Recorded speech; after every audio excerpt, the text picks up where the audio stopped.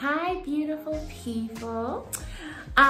Thank you so much for clicking on this video. This is for those of you who are looking into being either a tutor full-time, part-time as a side gig, or even looking into another education venture.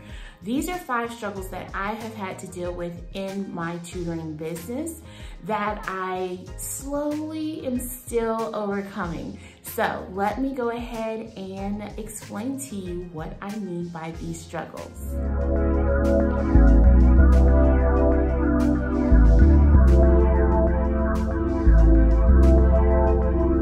Okay, so before we get into it, make sure that you like and subscribe our channel. If you are new, thank you so much. I am so excited. And those of you who are returning, thank you. Make sure you like and share this video so it can help others. So, okay, I don't know why I'm getting so excited because these are struggles. These are not, different things that is very exciting, but like I said previously, these are things that I have overcome or still overcoming and finding different ways to overcome these struggles, okay, or deal with the struggles. All right, so they're not in any order. These are just random struggles. I just kind of put them in an order, but not in a specific order, okay? So the first one is saying goodbye.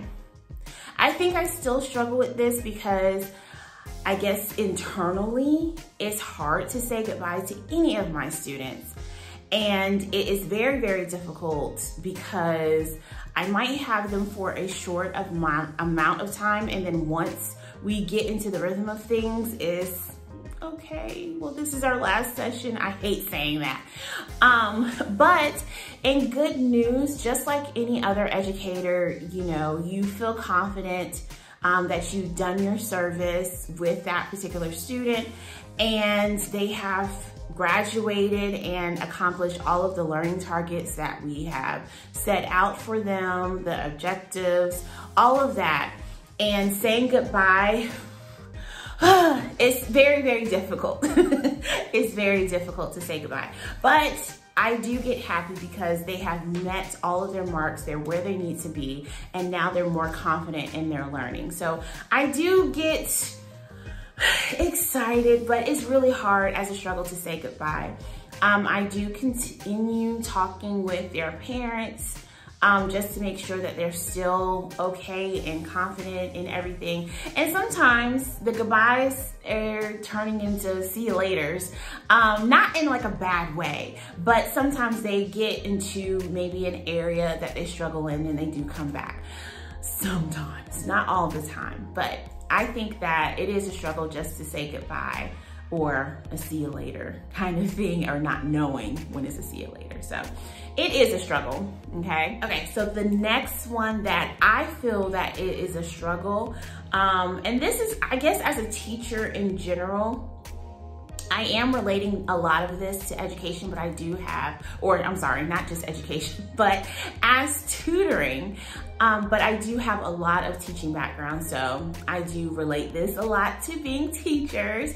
And if you are a tutor, you are actually teaching either one-on-one or a small group, so you're a teacher automatically anyway. So piecing together all of the information within your sessions. Let me explain.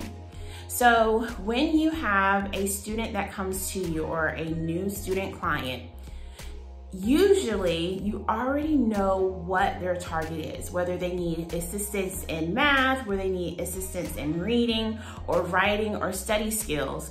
You kind of have an idea of where to start. However, once you get into those sessions, you have to figure out, okay, well, they're struggling in reading, so that also they'll have a struggle in math as well with word problems or different things of that nature. So you do have to piece certain things together. Maybe if it's reading, the parent may not know exactly what. They know that it's reading, but they don't know if it's comprehension, if it is actually the phonics part of it or phonemic awareness. They're not sure if it's a spelling deficit or anything like that. So you have to piece together all of that information while you're doing in sessions or while you're in sessions. And I tell parents this, it took me a while, but I tell parents this, like, hey, even though your child is struggling in reading, it may take us a little bit of time, maybe I would say about 3 sessions, to actually pinpoint the true struggle, okay? Because one, you're getting to know your client, you're getting to know, and I'm going to talk about another struggle with that too, but getting to know your client, you're getting to know how they learn, what is best fit for them and stuff. So it does take time, okay, to really piece together things and figure out what else is needed, okay? The third is not everyone learns the same or works the same way. And I am very a hands-on teacher, okay? Meaning that I like to do active learning. We are not going to sit here and do worksheets all the time. We may do some, but we're not going to do worksheets all the time. We are going to do activities. We're going to move around. We're going to talk mostly about explaining either what we're reading or explaining the math concept that we are learning, or writing, or even study skills. So a lot of things I do is hands-on. However, not all of my students are hands-on, which, believe it or not, is true. Especially when it comes to middle school and high school, they tend to not be so hands-on with different things. They want to make sure that it's whatever they're doing in classroom exemplifies what we're doing inside of our sessions, okay? So not everyone works the same. You have auditory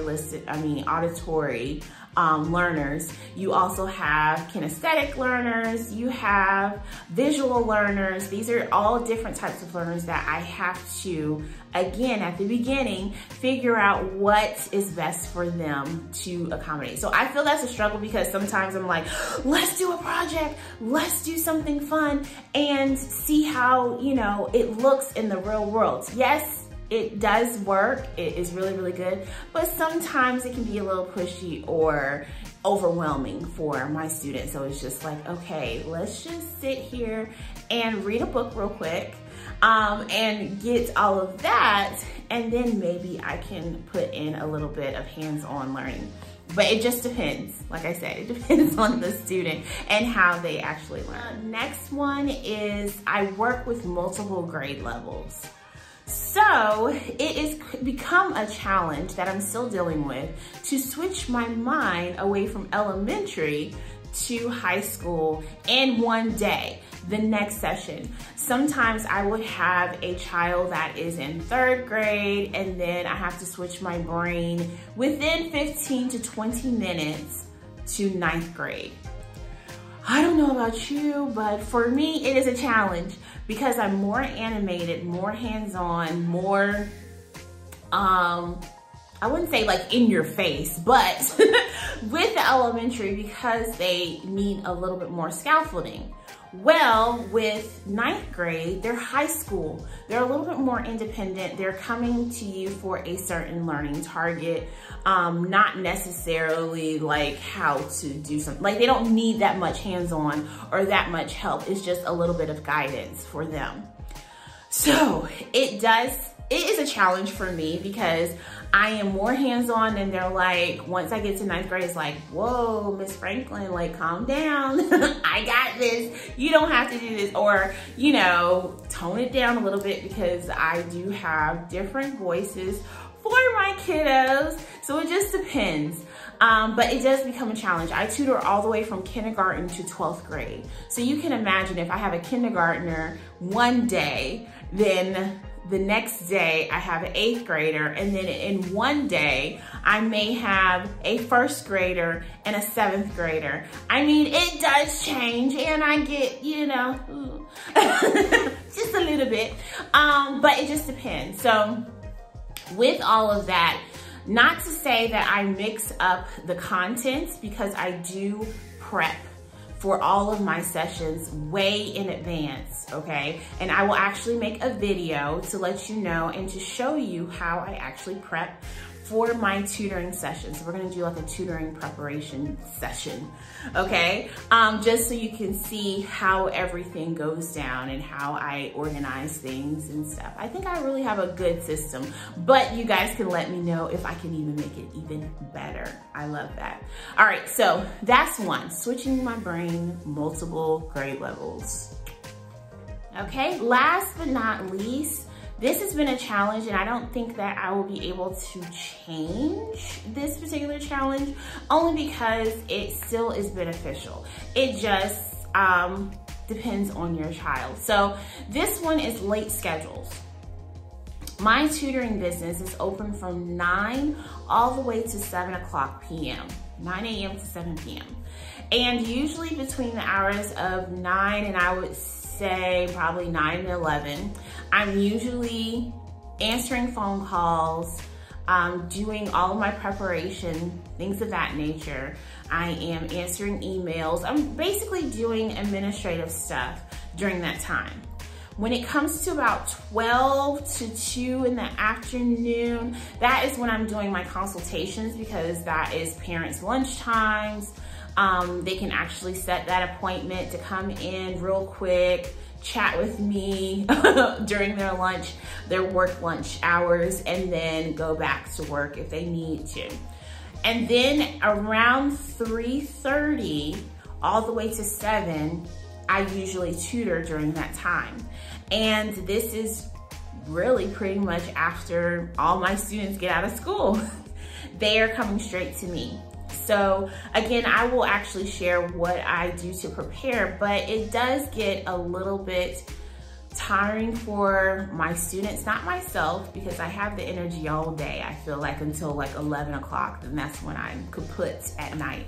But with my students, I feel that since they've been in school all day, when they get to me, it's like, oh, do we have to learn?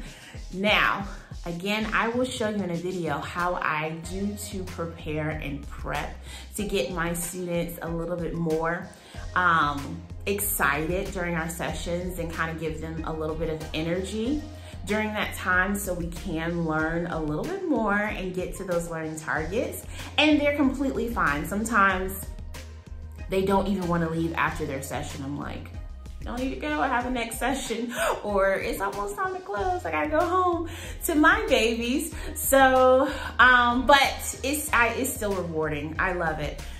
But like I said, late schedules can be a challenge because you do have those children who are very, very tired. You have to understand, as a tutor, if you are working late hours with students, they can be very exhausted. So you have to find different ways to get them a little bit prepped up so they can understand what you are teaching them and what they're learning. The other thing I do recommend, I do not work on Mondays. That's my admin day, but I do not take any students on Mondays, specifically because that is the first day of the school week. They're already getting a lot of information during that time from their teachers, trying to get back in the routine of things. It's a lot. And then just Mondays, just have them not here. I can prep a lot of my sessions during that day and answer emails if I need to. I work my office, or my sessions can be scheduled from Tuesday all the way to Saturday. I actually make sure that I have Saturday appointments available because some parents do not want to come, during their child's dinner time. It's almost bedtime. They don't want to have tutoring during that time. They want their child to relax during that day. So I do offer hours on Saturdays from 9 until 4 o'clock to make sure that they are still able to come in and get some type of tutoring even on the weekends, which is really, really good. And it seems that it's very helpful for parents too, because they do have those long hours as well. They work, right? So making sure you have flexibility during that time. So late schedules, I feel like it's a struggle too, yeah. Okay, those are my top 5 struggles within my tutoring business. I know you guys may have gone through some struggles yourself, and it may have not been the same struggles that I went through, or same obstacles. I shouldn't say struggles, because these are just hurdles, obstacles that you have to go through, right? So in the comment section below, if you have had any struggles, or not struggles, but obstacles or hurdles that you had to go through within your tutoring business or tutoring in general, go ahead and put it in there. Let me know how you overcame those particular obstacles, how you went through them. Let me know how you did it, okay? Like I said previously in this video, I am going to make another video to show you how I prepared for my sessions and just give you a behind the scenes look. So make sure that you stay tuned. So if you have not subscribed to our channel, make sure you subscribe so you don't miss it, all right? Until next time, keep loving and keep learning, and I will see you all soon. Bye.